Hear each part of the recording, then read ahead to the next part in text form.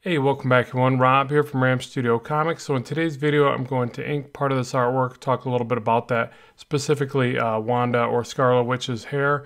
I've been watching some WandaVision, so I figured I would do a fan art piece, but obviously using more of the comic style version of the characters in this one. So so before we get started, just want to let you guys know that you can find my content on Skillshare if you want to learn more on how to draw.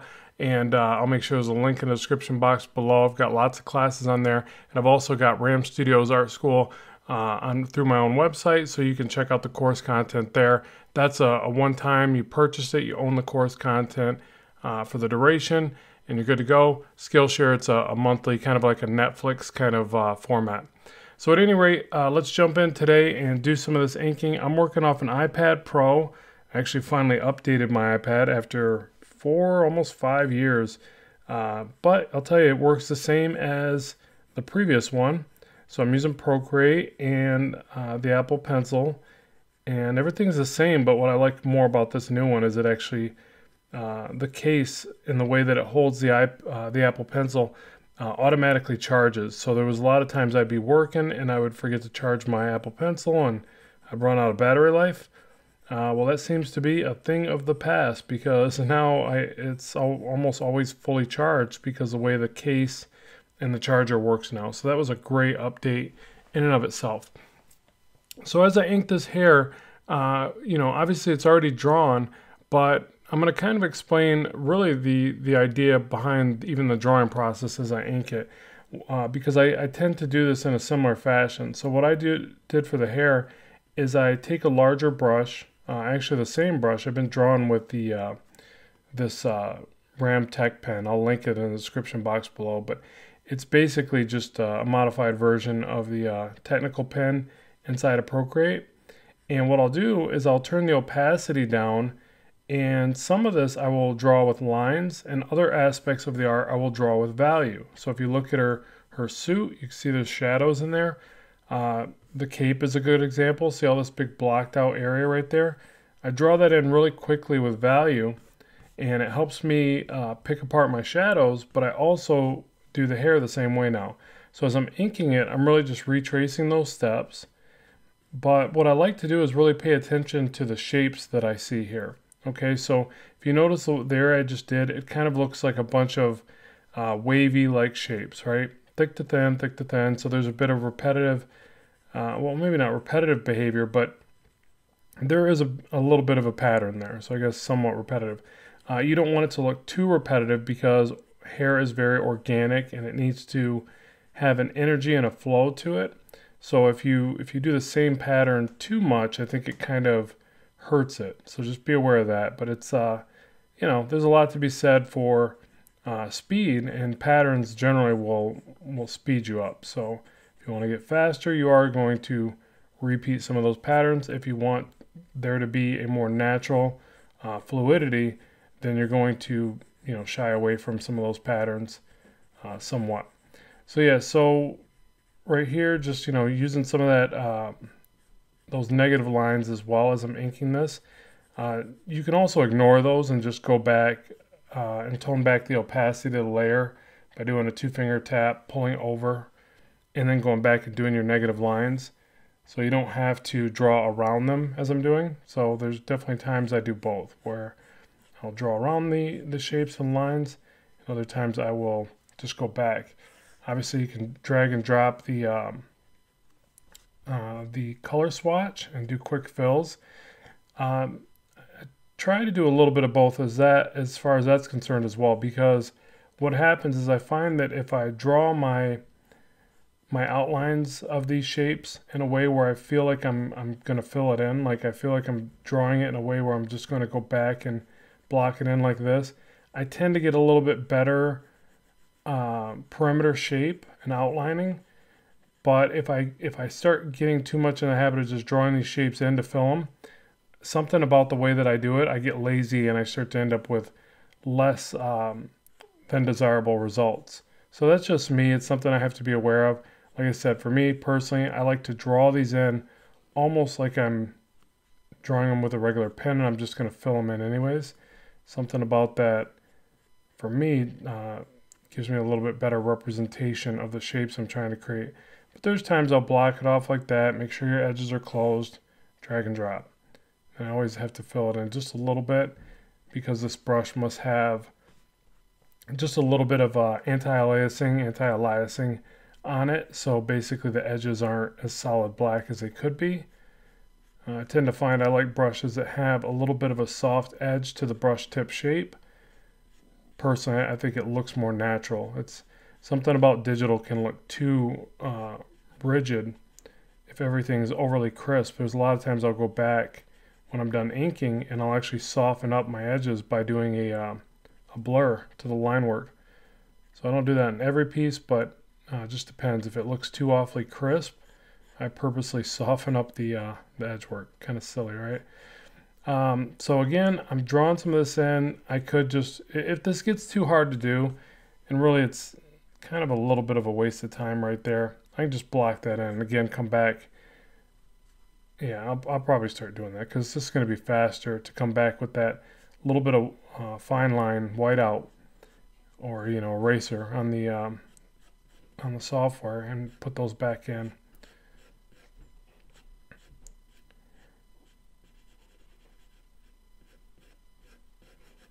Yeah, just kind of going through here, picking this apart.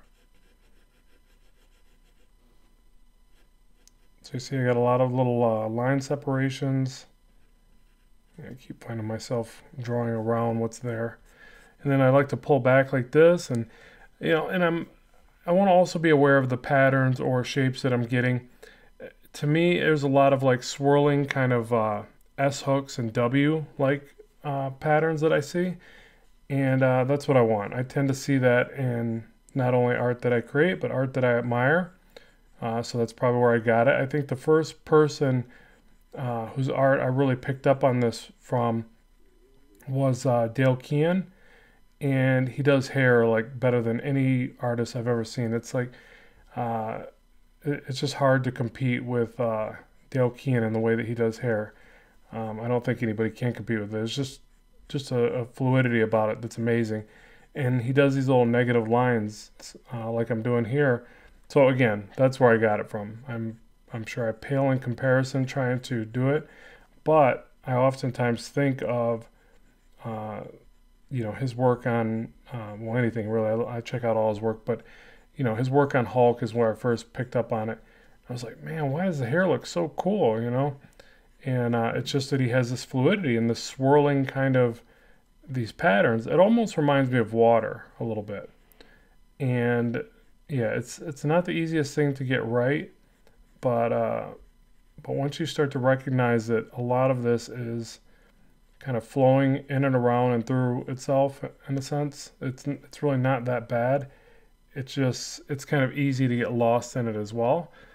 But I really think that when I draw that in with the value, like I mentioned earlier, it makes it a lot easier to process. Something about that for me just really makes my life a lot easier. If I go to draw this line by line, it's not going to come out like this. But when I blend it in with value, when I block it in with a bigger brush and value and then erase back, I generally can get a lot nicer result. So yeah, so just keep that in mind. I think it's more of a, I don't want to say a painterly effect, but it's less like drawing and more like blocking it in and thinking of the tones and the value more than the individual way that I would draw hair, something to that extent. Okay, so block that all in. I can fill this in, and if I need to, I could erase a few lines back. I'll probably do that at the end. Another thing that I tend to do is I make sure that all this kind of comes down into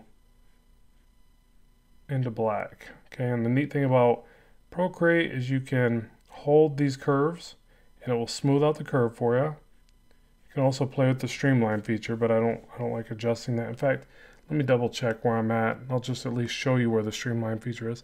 Yeah, I'm at about 25%, so I'm not totally not using it, but you can bump that way up and you'll get like you'll see letter artists do that quite a bit. So they can get these nice lines for their curves. I like using this method. So what I'm doing is I'm just drawing out a portion of the curve, and I'll hold it. I also try to get the line weight right where I want it as well. Now in this case, I'm filling it in, so I really don't need to worry too much about line weight. But what I want is the point to be relatively clean, so I don't have to go back and erase the tips to get the point that I want.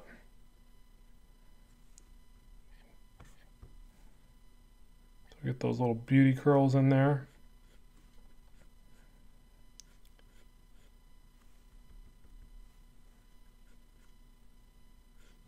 Not sure where I want to take this part right here. So when in doubt, just go for it. Yeah, I'll probably go back and clean that up. And this is her shoulder here. But yeah, at the very base of the hair, I tend to bring this all to black.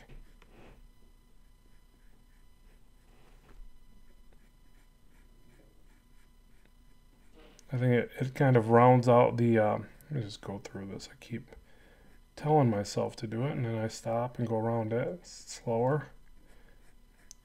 Give me an opportunity to show you how I can clean that up anyways. So yeah, so bring that all to black like this. Don't worry about some of this being, you know, negative space drawing or whatever. You can get that later. Just fill it in and then come back to it. I'll show you when I get there. But yeah, I think that what it does is it makes the highlights more pronounced if you do that. I don't really like the ends that I got there, and I think that's because I drew them too, or I used that curve a little too much. So sometimes you also want to play around with just drawing the very tips. Kind of throwing the lines, doing some of this. I think this shape kind of bugs me. Kind of break that up a little bit. This one's really bothering me.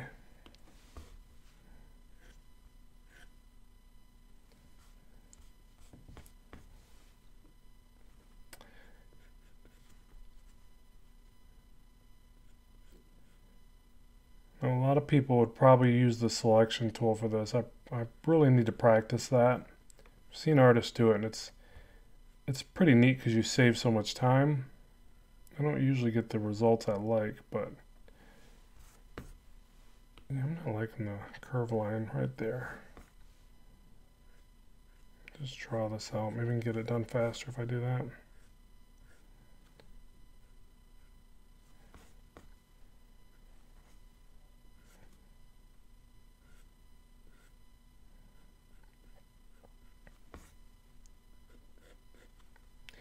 Yeah, I'm guilty of saying, oh, you know, I do it this way, and then all of a sudden I go to do it and something's not working and I do it a different way. But I think that's just part of being an artist. Like, I'm always running into roadblocks and changing it up a bit, but as long as I get it done, that's the main thing. But it's never an identical, well, I shouldn't say never. Sometimes it's an identical process, but not always. Sometimes you just gotta do something else and get through it.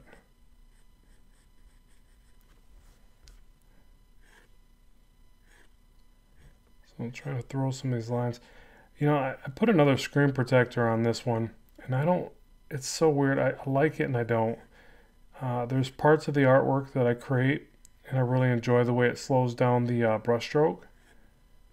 Penciling is a good example. Really like it for the way that the pencils come out. But I'll tell you, I don't think I like it as much for my inking process.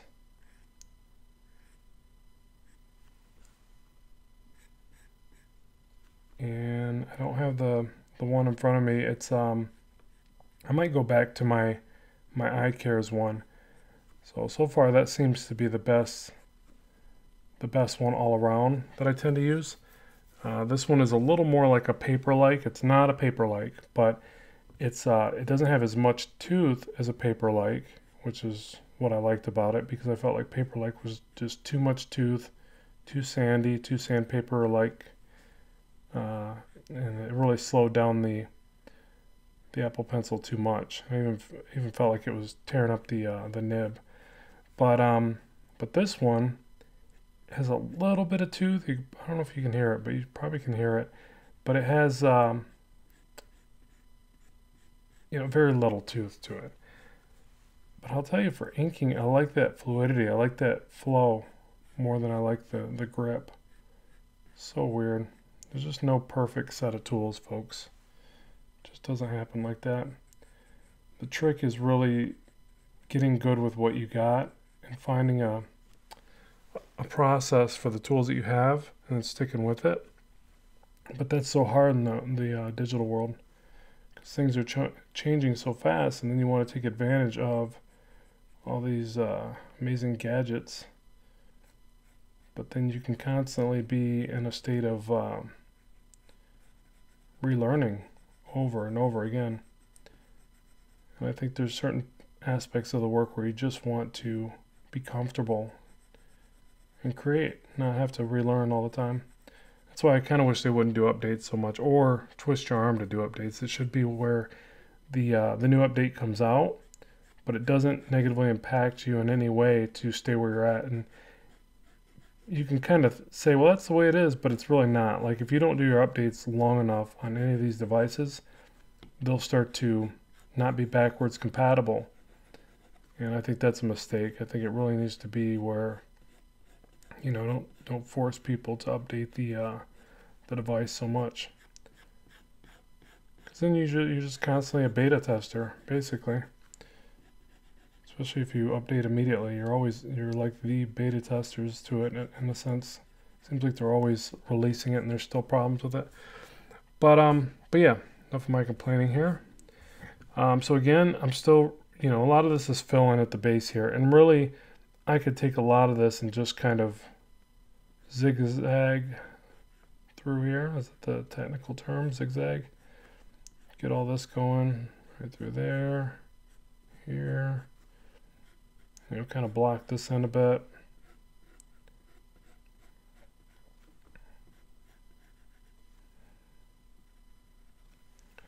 Drag and drop it. Hopefully it doesn't fill the entire screen.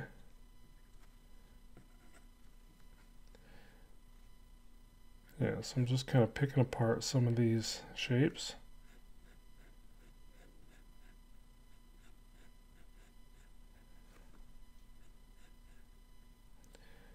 Seeing like right there. See how I did like those 3 shapes?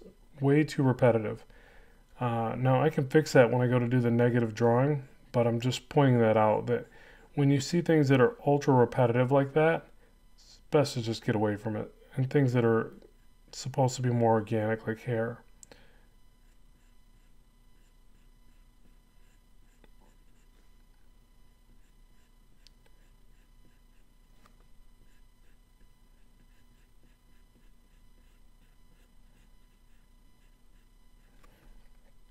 And also I should do more where things are going in front and behind of other shapes, other forms.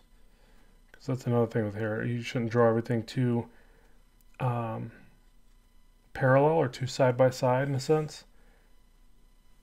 Hair's got a lot of ribbon-like effects. It flips and folds. But again, I'm just kind of blocking this in. I can go back and fix this with a little of the negative space drawing. Okay, so check it from a distance. I think it's working. I hope it's working.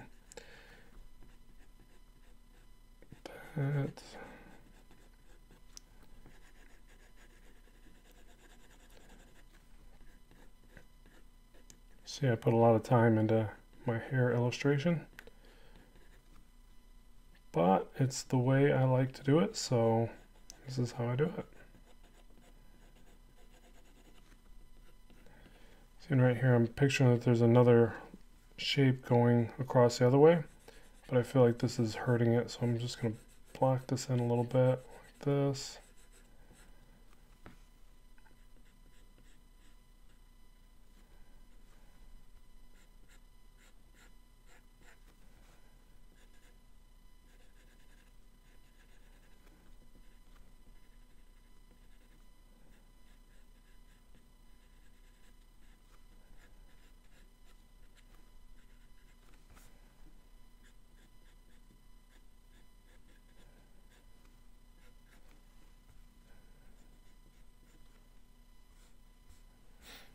Okay, so now come back through here and fix a lot of this craziness.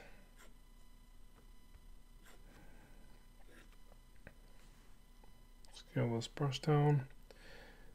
But yeah, so what I feel like is this right here is all, it looks good, I'll level up, but down here looks really awkward. One thing that you can do to kind of make it look more interesting is cross over the lines, and that's going to give you this zigzagging kind of effect. But like I said, I tend to think of it almost like water and waves. But you'll notice, hopefully here in a second, that it'll start to look better just by crisscrossing these lines, adding a bit more curl into some of these shapes as well. And also thin down the lines and add some smaller details, which helps to convey scale.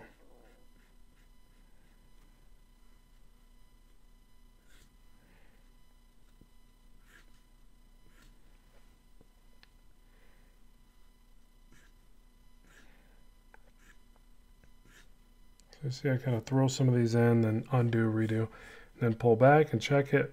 And you know, there just needs to be a little bit more blending. So it probably shouldn't stop so abruptly. So I'll just keep messing around with that, but let's get up to here.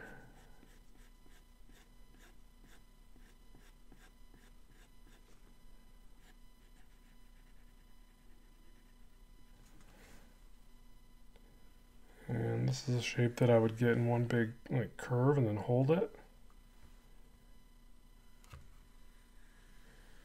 I'm really lazy about this since I know the software will just snap it to the area I want. So I spend my time just getting it around, right around the same spot and letting go. And that's it. Doesn't get much easier than that.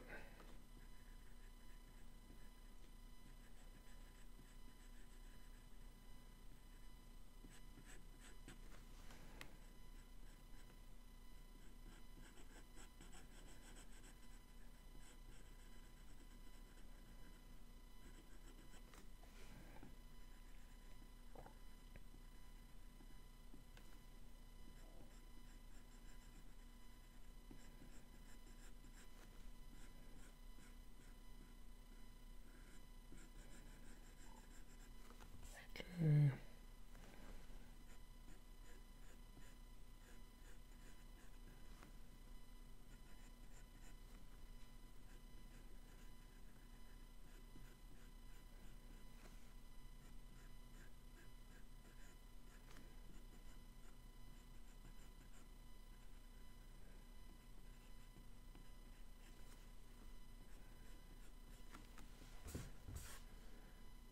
And we're getting there little by little.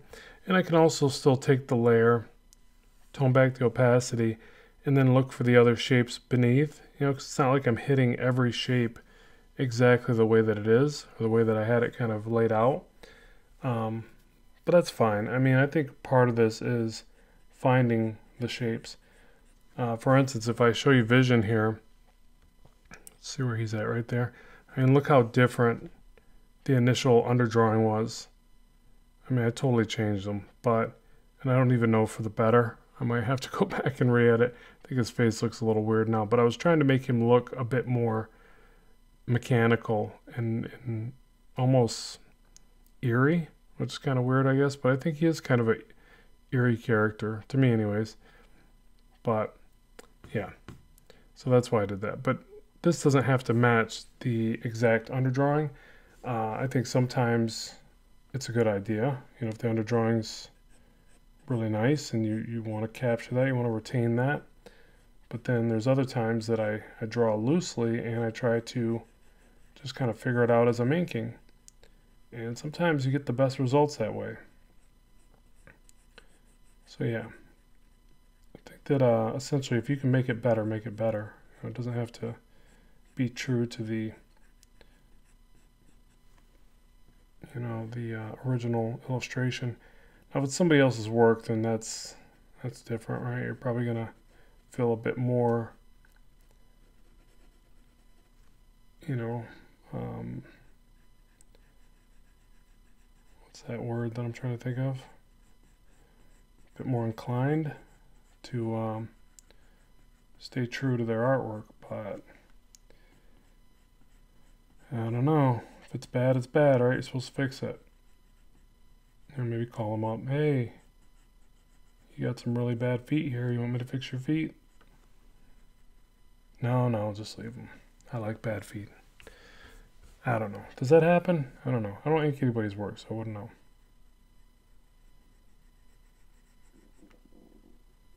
To tell you the truth, I've only inked other people's work a couple times. Mainly it's been because I'm just trying to learn how to be better at inking. So I've inked over, you know, like David Finch, Dale Kean. You know, I recently came to the conclusion that I haven't inked over my favorite artists. Such a weird thing to think about, but I did. It occurred to me, my favorite artist is Todd McFarlane, always has been, and I've never inked over his work, really. I mean, I've drawn it. I've definitely drawn and practiced inking the work that I've drawn by looking at his work. So in a sense, I have. But I've never inked over his work. And I thought, why is that? That's so strange. Then it occurred to me, well, it's because he inks his own work. You know, it's not like I have found pencils of his work online and be like, oh, I'm going to practice inking that. That would be an amazing experience. No, he a lot of his work that I used to follow, he would almost immediately go to ink. You know, like he would sketch it out. I think he used like a blue pencil, and then he would start inking it. Well, that's why I never got in the habit of trying to find his pencils and then inking over them, because there weren't as many of his pencils. Now, I do think I do still want to ink over his inks. Kind of sounds silly, right? But I just feel like it's a great experience to ink over an artist that you admire. And there's a reason you admire their work. I always say that. Like, I think that there's something else going on there. It's not that you just admire it, especially as an artist. It's not just that you admire their work. Something is intriguing you in a way that you know that you need to learn something there. There's something that you can learn, that hopefully you can learn. I think that's harder to learn from certain artists. You know, you can admire a certain artist's style and not be able to draw it, and that's unfortunate, but that does happen. There's certain artists that I love their style, but I just can't draw it as well. You know, again, Dale Kean's a good example. It comes to my mind where his stuff's so clean and precise and well orchestrated that, you know, I try to do it, but I just can't draw that clean and that well designed. But I still admire it, and I definitely try to grab pieces of the puzzle of his work and you know, do what I can. But I just can't draw, you know, like that guy can draw. But then there's other artists that, you know, certain parts of their work resonate with me more. So yeah, it's just a mixed bag. Like, you just have to find what you can learn from other artists. Sometimes it's just a matter of, you know, maybe seeing them do it, and then maybe that makes a light bulb click on for you. So you're like, oh, I was just, you know, wrong approach. I wasn't drawing it in the way that they were. You know, they actually approach it in an entirely different way than I was trying. Things like that. But yeah, sometimes I think it's just, I feel like art is a language. So I feel like sometimes we just don't all speak that same language. You know, some artists speak a different visual language than we do, so we can appreciate the work, but we can't always recreate it as well as we'd like.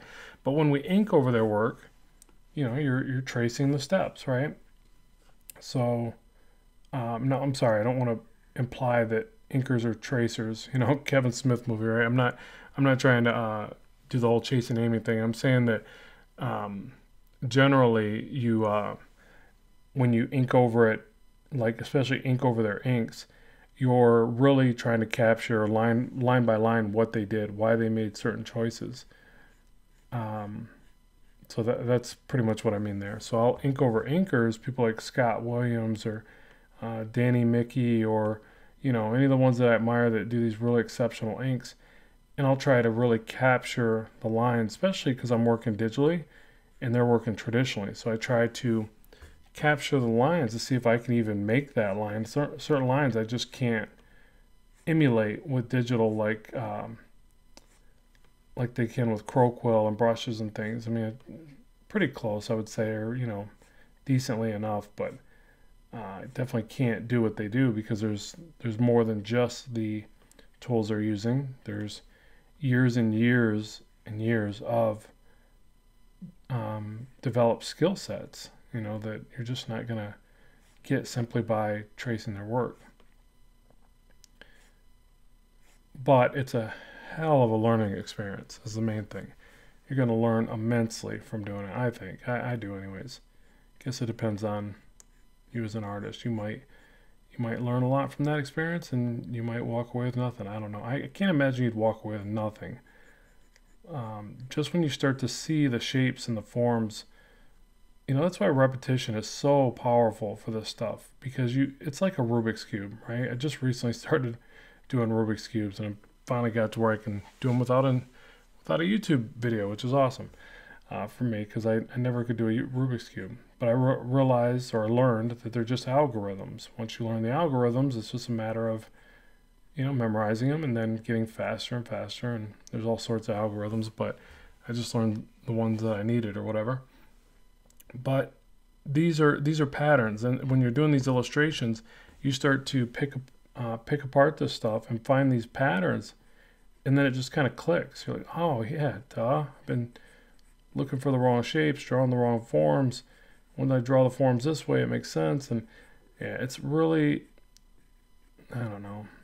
I don't think it's an innate ability like a lot of people seem to think. I really don't. I think it's just you put so much time in. Well, let's say that it's not an innate ability for everybody. Some people just get really good at working hard and figuring out these techniques, figuring out these shapes and these patterns. And then other people, maybe they have more of an innate ability and it happens way quicker. That's possible. I'm sure that's a thing, but not for me. So for me, it's been lots and lots of hard, tedious work. I'm okay with that. I'm in it for the long game. So sorry, I know I'm deviating and talking about everything from Rubik's Cubes to innate abilities to learn and grow at something, but yeah, it's all interconnected. I gotta have something to talk about as I take forever to ink this hair, but we're almost there. We're getting there. And you guys always say you want real-time videos, so here you go. Real-time, baby. I'm sorry if I feel I'm a little bit under the weather. Been getting over a bit of a cold. Not the big C word, the little C word. But yeah, starting to feel better. I've been wanting to get back on the YouTube thing and make you guys more videos and maybe get back on live streaming. Not maybe, I need to get back on live streaming. But I also need some good content ideas from you guys. I've been thinking about a contest too, another art contest, and yeah, just got to think of some good prizes and how to do that, how to conduct that. Okay, so on this side, same thing. Now, let me point out one thing that I do tend to think about as I get to this side. So everything is going to be repetitive at this point to what I've showed you, but on this side, what I'm going to do is I'm just going to, change up the light source. So she's got power emanating from her hand right here. It really stands to reason that a lot more of this side would be in shadow, but I don't want that. So sometimes I'm thinking in terms of, hey, where's the light source, dummy? And then other times I'm like, no, I just want to draw it the way I want to draw it, and I can maneuver some things when I go to color it. I don't know. That's how I look at it, because I can darken the whole side of her hair when I'm coloring it if I want, if it makes more sense. But I can't really add in a bunch of shapes with the color as much as I would like to if I black it out. So I feel like black is too permanent, and that's why, I don't add as many shadows as I probably should in a lot of instances. But yeah, so right here, the main thing is I'm just going to make sure that the light source is pretty strong, obviously to the side where this light, this power is emanating. And that's about it. It's really the same concept. So really it's just a flip from this side to this side, but I'm going to use a lot more light on this side. So typically when the hair is darker, I do a lot more fill-in. But in this case, on this side, I'm going to leave a lot of it exposed because I'm going to use that, what's her power is like a purplish color, right? I'm going to use like a purplish tone mixed in with a little bit of brown for the hair here. So yeah, I'm just going to leave a lot of this kind of lighter. But again, notice that a lot of these shapes are just zigzags, crisscrossing, and kind of like W's. Let's see where I can find one to point it out. Right here, look at that W. It's a really repetitive thing in hair. Another artist to look at that I think does it really well. Like so to me, I think that Dale Keane does the negative hairs and glares really, really well. Somebody that I think that is good to study for hair that makes it easier to understand is Jim Lee.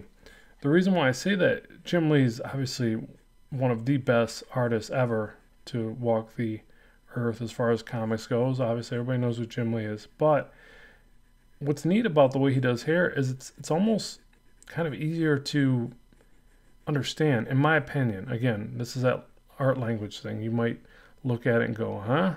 I don't get it. You just got to try it. But he simplifies it in a way that it still looks really advanced, really cool. It's almost got a bit of a, I don't know how to say it, I don't want to say anime style. I think his characters have a little bit of an anime, American comics anime mix. But I wouldn't say that with the hair. It's just, he does it in a way where it just really kind of reads quickly. I mean, you'll see him do it. I love when he does stuff with a Sharpie because it's the same style, it's the same stuff. He can throw it in so quickly with a Sharpie and it still reads really, really well. And that says a lot about the design of what he's doing. If you can throw it in with a big fat Sharpie and it still makes sense, not only are you just a really exceptional draftsman, illustrator, but it just shows that there's an idea working there that works even if you're using a ballpoint pen or a big Sharpie. So, definitely check out his stuff. But when he does hair, he does that W shape a lot. Zigzags and W's. He's one of the first people, when I watched like an old video of him back in the day, and him and Stan Lee, you guys probably all know the one I'm getting ready to mention, the video where they're teaching you how to draw, and it was filmed way back, and man, he looked like he was a kid, maybe, I don't know if he was even 20 yet, but somewhere in there. And he was explaining how he draws, and he was really calling out the basic shapes. Like an arm was a football, or a bicep was a football, and he was just really naming those basic shapes as he went. And that's one of the first times I remember that clicking for me. Up until then, I think I was just looking at things and drawing them, and that was it. I wasn't really putting like a bunch of other devices into place. But after watching that and having him speak that way about things like breaking everything down into those shapes and those forms, it's like I couldn't stop doing it. Like to this day, I think about that every time I do that, and I do that often. I always look for the patterns, the shapes, the things that I can commit to memory, so I can quit thinking about it.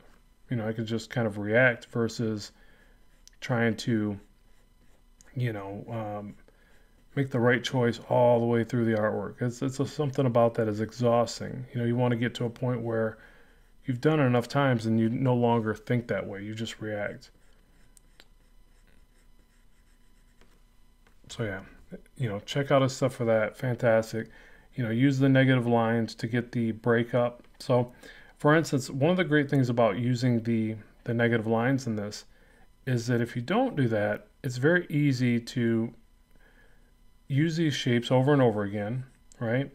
And then they don't look broken up. They look side by side. Everything looks too parallel to itself, and it flattens right out.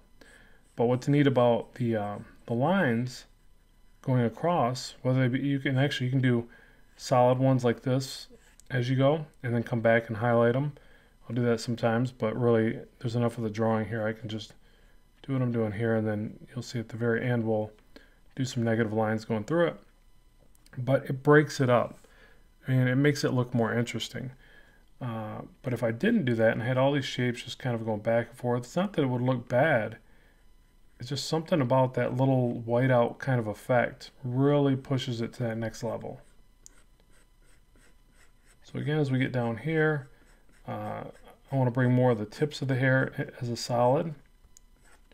Not doing as much of that because the light source is right next to the hair, so I don't feel like it needs to be as predominant as it was on the other side.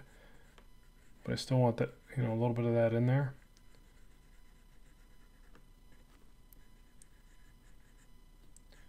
And then I also tend to make it darker as it, gets to the character and behind the head, so I can really fill this in. I don't need all that. I think it looks better like that. And then again, the shape. Now another thing we can do too, because it's getting really close to the light source, right? You can also thin out the lines on the top or where the light is hitting predominantly. And you can even omit parts of the line. Let me see if I can get this into place and show you what I'm talking about here.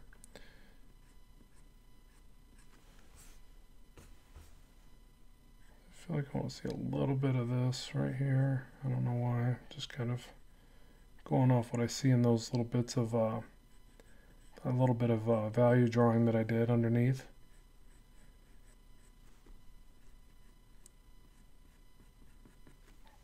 Yeah, so right on the very edge, I could go back and I could erase some little bits of these lines. It just basically looks like, the light source is hitting it so hard that it's in front, the light is in front of the edge of the hair. So again, just little things like that where basically whenever you have thinner lines or omission of lines, line gaps, that generally denotes a light source, a highlight. And then also, again, like I said, it really helps to break this stuff up, make this a little bit thicker, and just throw some of these lines right in front of the other forms, the other shapes.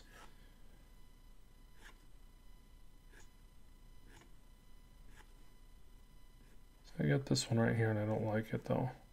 So I just need to play around with that one, but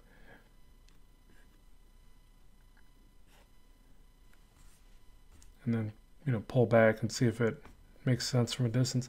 And then I'd probably go right down into this area, and again just kind of soften up the transition a little bit. It feels like it's too abrupt.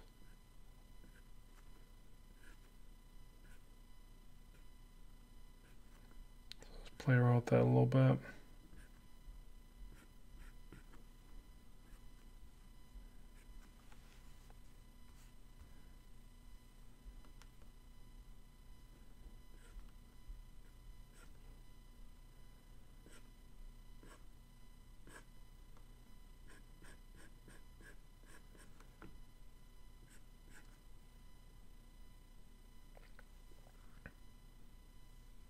Yeah, and that's really it.